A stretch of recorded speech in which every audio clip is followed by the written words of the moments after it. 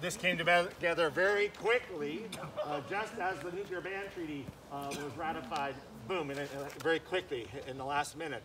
For those of you who are, that I don't know, my name is Bob Dodge, and this is my wife Kristin over here in the corner. And for my entire adult formative life, I have been dedicated to abolishing nuclear weapons.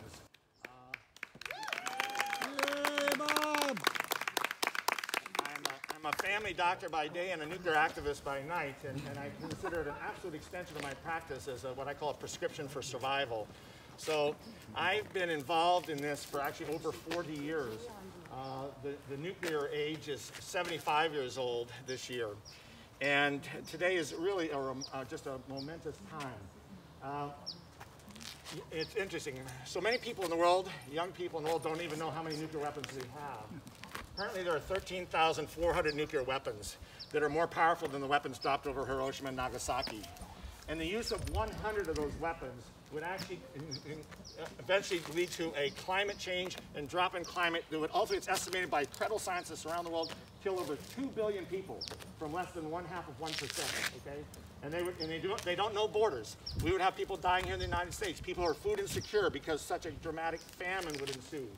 So, and it was our organization, Physicians for Social Responsibility, that came out with that study, which has been verified over and over, and we're working with the National Centers for Atmospheric Research and the National Academies of Science. That knowledge led the non-nuclear nations of the world to say, enough, enough. We must abolish and ban, make these weapons illegal. There's a treaty. One of the most significant treaties to date had been what's called the Non-Proliferation Treaty. The Nuclear Non-Proliferation Treaty is 50 years old. And that treaty said all nuclear nations must work in good faith to abolish their nuclear weapons. Well, 50 years after that, we still have 13,400 weapons. Not very good faith. And at the United Nations the United Nations Convention for the Non-Proliferation Treaty in 2010, the non-nuclear nations said enough. We can't leave it to we can't be bullied by the nuclear nine. We need to move this. And from that point forward, 2010, we started convening international humanitarian conventions, 3 of which occurred in 2013 and 2 in 2014. And out of that, they said, the government of Austria said, we must develop a nuclear ban treaty. And so in 2017, the United Nations met to convene and to develop, the nuclear ban treaty, which is called the Treaty on the Prohibition of Nuclear Weapons. Kristin and I were at the United Nations in the weeks before that on behalf of PSR, and we were responsible for going to nations that hadn't signed up to participate in the conference to get them there. We went to 32 countries, and every single one of them showed up, and every one of them voted in favor. Ultimately, the ban treaty was passed by 122 nations, with 2 nations voting. 1 voted against, which was the Netherlands, and 1 abstained, which was Singapore. And then the Netherlands voted against because they were a recipient of United States aid and military aid, and they were fearful that it would end if they voted in favor. They were an instrumental part in negotiating the treaty. That was 2017. The organization, which is actually exemplified by the monogram on our cake, which I want everybody to take a look at. There it is. That's the ICANN logo, received then the Nobel Peace Prize in 2017 for negotiating the treaty. The treaty then was open for signature on September 21st of 2017, which is the International Day of Peace, for those of you who are aware. And from that point to yesterday, we were working around the world to gather nations to support the treaty. Treaties, interesting enough, like the landmine ban, chemical weapons, biologic weapons, cluster munitions, go into force when 50 nations have ratified them. So it's been a long working process for these last 3 years. However, this is probably the fastest treaty to have been ratified on such a major weapon of mass destruction. So we've been watching, waiting, holding our breath. We have over 80 nations who have signed, but then it has to go to their senates or their legislative bodies to be ratified. Okay, and so we've been waiting and waiting. We know we have other countries in the wings. When were we going to get to 50? And it was interesting. Initially, we were concerned a month ago that it was going to happen too early, and it would potentially bring the treaty into ratification on Christmas Day, which we actually didn't want. We wanted to have its own special day in history. So then we were hoping that on Friday morning there was an international meeting put together by Costa Rica, by Norway, by Jamaica and Nauru. They pulled an international meeting on Friday morning. I got up at 5 o'clock in the morning to watch the meeting because we were hoping that was going to be the day. Because yesterday was the 75th anniversary of the United Nations. It was founded to promote world peace and security. And there's no greater threat to our security and peace than nuclear weapons. So it did not happen on that eve. And we were a little frustrated. We were people from all over the world Zooming at 5 o'clock on Friday morning. However, yesterday as I was writing some op-eds, because I knew we had to get these ready, get ready to be put out there, I was doing about 2 o'clock, and I got notified from Norway. It had just passed. It had just passed. Honduras delivered their articles of ratification. It actually makes me choke up. It's so amazing. Honduras had ratified it, but in this COVID world, they couldn't get the formal papers to the United Nations in time for Friday. And so their embassy stayed open, because it's usually a Monday to Friday. Even embassies have Monday to Friday office hours. They stayed open yesterday, and the United Nations agencies to receive treaties stayed open. So it happened about 2 o'clock yesterday afternoon, right at that point. So at that point, I always say, you know, if a bomb dropped, we'd drop everything and get together. Well, I said a bomb didn't drop. It's time to drop everything and get together. So that's what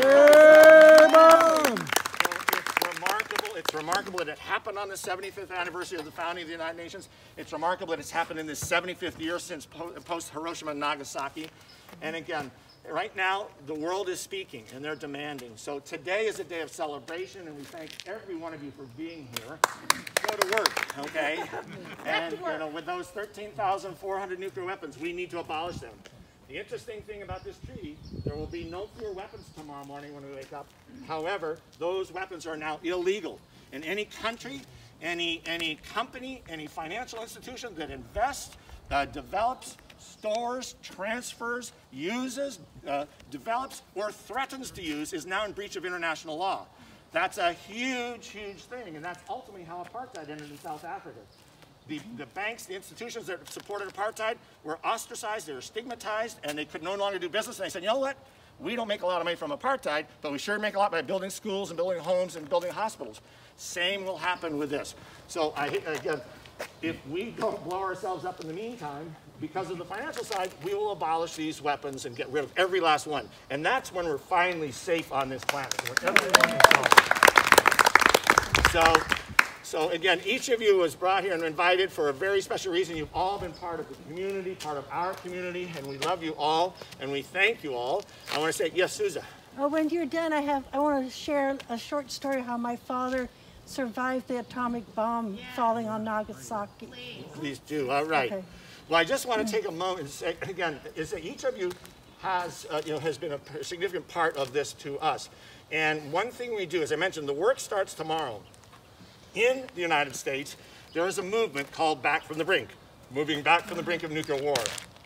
This movement, nationally, is a huge movement. We have 54 cities, 6 state legislative bodies, and over 350 organizations, from the Sierra Club to 350.org to Federation of American Scientists to basically every religious and faith group in the country that have signed on. It's a breadth of our entire society, Veterans for Peace and the like. So that Back From the Brink resolution, if you have not endorsed it, you may do so. You may do so. Kristin has her iPad today. You just go on. We've got hand sanitizer. Please sanitize before and sanitize after you do it. But you may endorse it. It is critical. And also, importantly, if you have an organization, you have a Rotary Club, you have a church group, you have a book club that is not endorsed, please do so. Because ultimately, when the people speak, the leaders will follow. And that's what this is about. So we really must do this. It is on us. Because I tell everybody, I've told for years, I have no doubt we will get rid of nuclear weapons. We will get rid of them through the legal, time-bound facility of the treaty, or we'll use them and blow ourselves up, and that will make them gone. There's no question, one way or the other. The choice is ours, and time is of the essence. We must do this. So again, I really encourage you to sign on to this. So this major grassroots movement is moving across this country incredibly. And I'm proud to say that my organization in Los Angeles, Physicians for Social Responsibility, is the national lead. We are the fiduciary, and we are the body that's running this and doing it. And so if, again, everything has a little, we're up against tremendous financial pushback Just this week, as the treaty is ready to be ratified, the United States, on behalf of our administration, contacted every one of, at that point, 47 nations and urged them to withdraw their signature. That's unbelievable, unprecedented, never been heard of. I'd say threatened. Okay, what's that? Threatened, not urged. Yes, threatened, again. So, at any rate, as I say, we are up against tremendous odds. If you're interested in how can I do something, we invite you to both endorse, we invite you to make a donation. You can give $5 a month. It's a sustaining, ongoing organization until we have these weapons gone. We're also working with the Union of Concerned Scientists. They're our other main scientific group, but it's a very exciting movement. While here, Mary Hafner, raise your hand, say hello. Mary Hafner is on my board. She's an amazing lady who many of you know from her husband, Matt.